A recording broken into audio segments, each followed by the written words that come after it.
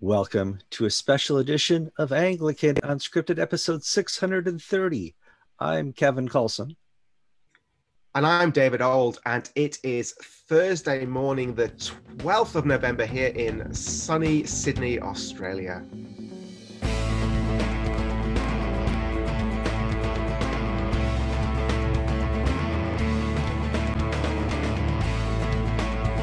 So for people who are new to the audience, every once in a while I reach out to people around the world. We have David Ould, we have Peter Ould, we have Jeff, we have a whole bunch of people that help us gather information about what's happening in the Anglican community around the world. And we have a decision, actually an opinion from the appellates in Australia. And I thought we'd talk with you, David, about that because you've been following the story. You've been in the story now for many years. The question was whether or not the liturgy of the Anglican Church should allow same-sex marriage. They sent out a big questionnaire asking everybody, and the responses, well, don't seem to be the answer they were looking for. So Kevin, you'll remember last year that the Diocese of Wangaratta here in Australia passed a bill for a liturgy, a very clever, tightly defined liturgy for the blessing of individuals who had been in a marriage, and that marriage was a state marriage, like done by a civil celebrant. Could they then come? And it was specifically designed, of course, for same-sex couples. And Wangaratta passed that, and everybody went. And they did it despite the bishop having promised to all the other bishops in an agreement they all made, not, we wouldn't move forward. But he said, "Oh, I got legal advice, and it wasn't contrary to that." All that kind of stuff. You're all used to it, Sure. All you old ex-Episcopalians. This is Tech 101. And so the primate and others went, hang on, just everybody just slow down. And because it was still fairly gentlemanly, everybody did. And then there were a number of questions asked to what we have, which is called the Appellate Tribunal, which is, if you like, it's like a court of appeal, but not in the Anglican Church of Australia. Essentially, it functions like the Supreme Court of the United States functions, in that it hears questions about how certain laws, or whatever they may be, whether they're constitutional.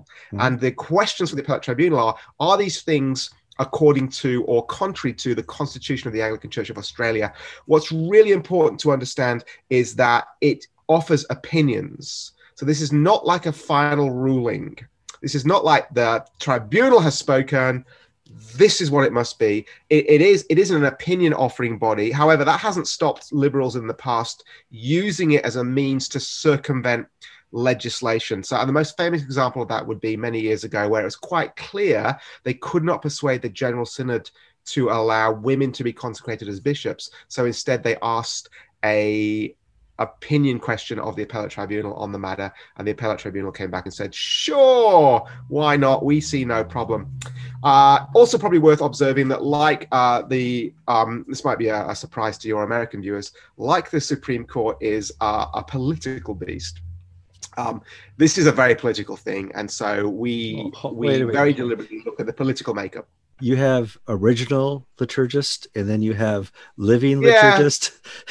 Yeah, so you kind of get that kind of way. You got the originalists, and there's a bit of that going on in this whole ruling here. And there's those people who are looking to constrain, or we'll get to the discussion about. But yeah, the same sort of things that go on. But that's the basic background. And the question was asked essentially: one, was this liturgy and another one like it from Newcastle, but that one lapsed under their legislation, so that was out of it. Were they according to the Anglican Church of Australia's constitution? And the second question was asked about the Newcastle diocese, who had very prudently also put with their liturgy bill another piece of legislation that said, essentially, clergy taking part in this, either being themselves married and blessed, or participating by overseeing the blessing, are somehow removed, ring-fenced from national disciplinary procedures. And could they actually do that? Can you just remove yourself from the potential of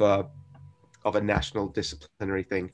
On both those questions, the Appellate Tribunal came back with a 5-1 majority along what we would have expected theological lines. and they said, sure, why not? There's clearly no problem there. That dropped at 4:00 in the afternoon yesterday here, local time. That's just over 12, maybe 17, 18 hours ago. And I think it's probably worth saying, Kevin, it is the most monumental thing that's happened so far in our ongoing, growing conflict over this very vexed question of sexual ethics and behavior and what the church can or cannot bless. And it has left many people, I want to put this charitably, struggling to understand how the tribunal came to the opinion that they came to.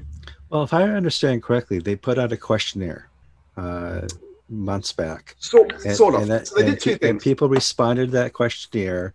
And from the Australians that I know in leadership, it would at least be 60-40, not 5-1. So they did, as they always do, they invited submissions from interested parties. And so what's the legal equivalent? I think like obviously the parties themselves will make submissions, and then you get all the amicus equivalent, right? Everyone makes their submissions and says, here's what we think, here's what we want to consider.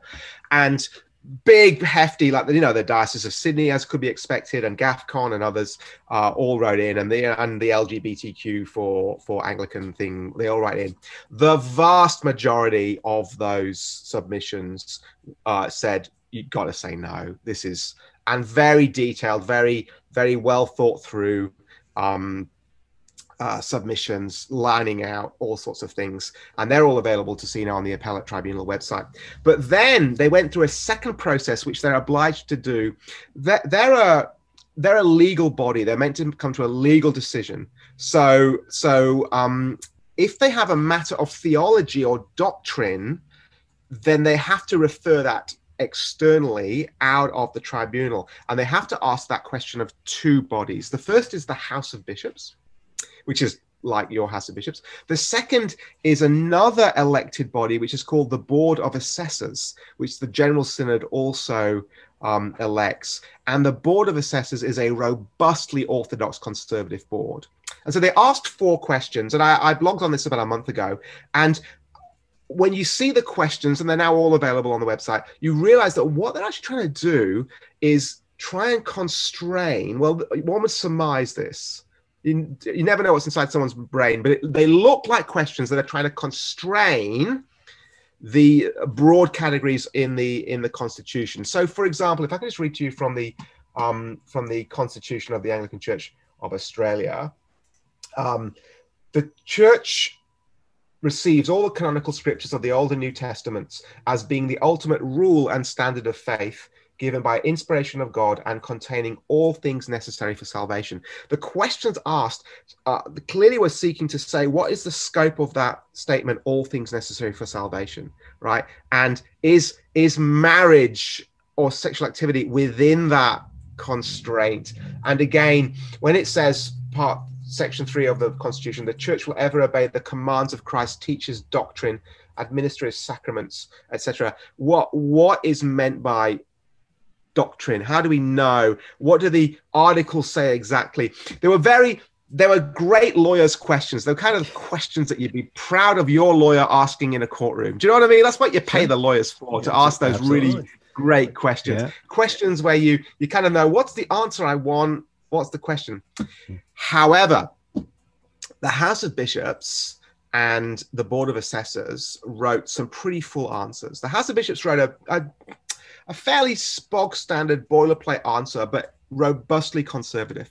The Board of Assessors wrote a very full answer to the 4 questions asked of them. So, for example, the tribunal said, look, what's the situation when, just as an example, a homosexual couple bring their child to be baptized? Like, do we withhold the blessing of the child? I think that was even the language of the question. You can see what they're doing, right? They're taking the language, and the Board of Assessors went, Well, of course, baptism is available to all. However, in the baptism service, as you very, very well know, the parents make certain promises about repenting and turning away from sin. And in answer to our previous question, we laid out in very great detail that the doctrine of the church and this faith that was received encompasses within it, by necessity, see our big answer, matters of sexual behavior and all these sorts of things. So actually, in good conscience, you can't accept the statement of somebody who says, I repent of sin, when they're deliberately defying this thing that we defined earlier. It's a really, really good answer. It needs to be read in detail, but basically it essentially went, there is no justification for any sanctioning of endorsing same-sex activity by the way that we understand these statements in the Constitution and the scope of what they are. So now the Appellate Tribunal has overwhelming submissions in detail saying no. And both the House of Bishops and the Board of Assessors saying no, this is not going to fly by any stretch. And they've got the repeated position of the General Synod, including, of course, when the last General Synod censured the Scottish Episcopal Church for actually sanctioning same-sex marriages. They said it is contrary to the doctrine of Christ and the teaching of the Church. Mm-hmm. They said that. Remember, what does the Constitution of Australia say? The Church will ever obey the commands of Christ, teach his doctrine. Yet five of them went, it's fine, and actually it's okay under certain circumstances the diocese can exempt there. Now, the Newcastle thing is kind of almost by the by. It's the what some people would think the convoluted way they came about their opinion on that matters. Mixed into it was the ongoing question of whether Justice Croft, who was one of the members of the Appellate Tribunal, ought to be not recusing himself. Justice Croft is the Chancellor of the Diocese of Wangaratta, and although he states quite clearly for the record that he has distanced himself from the whole process within Wangaratta, and although I hear nobody impugning his integrity, it still doesn't, how do they put it here in Australia, it still doesn't pass the pub test that the Chancellor of the Diocese in question ought to be one of the people on the tribunal. Having said that, may turn out to be that, given the numbers there, it didn't make any difference anyway. Nevertheless, that was a thing that hung over it as well. So here we are. This has dropped. Where do you go from here? Well, where do we go from here? Well, as you and I are speaking right now, the House of Bishops are meeting as they were scheduled to meet. And it's no surprise, therefore, that the tribunal decision dropped last night. Mm-hmm. The House of Bishops are meeting today, and they will be discussing this. And then the Standing Committee of the General Synod begins its meeting tomorrow, and they're due to meet over the weekend. Now, I haven't spoken to any bishops in between the tribunal dropping the opinion and their meeting this morning. But knowing the House of Bishops in general and what concerns them, and knowing the Conservatives kind of as a group, I would imagine that the prevailing message will be, especially from the Conservatives, we get what the opinion is, but if you act now, it will be carnage. It will be carnage. And so, and I did a Facebook Live video last night after it dropped, just trying to walk through the basic premise. There now is, Kevin, a real urgency, at least I would say, and I think many would agree with me, and I hope people of integrity on all sides would say, there is now a real urgency for General Synod to actually meet. Of course, we had a COVID delay this last year. We were going to meet in June. There is now a real urgency for General Synod to meet next year. We're scheduled again at the start of June to meet, and we need clear legislation on this matter to absolutely finalize this matter. And then I would say different sides need to decide if in integrity they can stay within the Anglican Church of Australia based on that meeting. So that's where I think guys like me would be hoping it would go. Some more restraint to be shown, and probably will get it, because a lot of the synods, the diocesan synods, have already had their synods and the time for legislating has passed. Yeah, and you've had victories in the synods. Well, yeah, so we've had a number of synods, diocesan synods hold back, And also the General Synod is getting more and more conservative. Yeah. So that's looking that way. And of course, like the same way that you guys, I hope, would consider things on a secular level, really the law courts are there to sort out the law where the law is ambiguous and needs clarification. But the real solution is always, you don't legislate in the courts. You legislate in the legislature, right? So that hopefully... For the last 2 years, we've done it here in America. We've I realize, rid of the activist judges, and hasn't that worked really well for everyone getting on so well? No, Americans ought not to lecture any of us today on any process.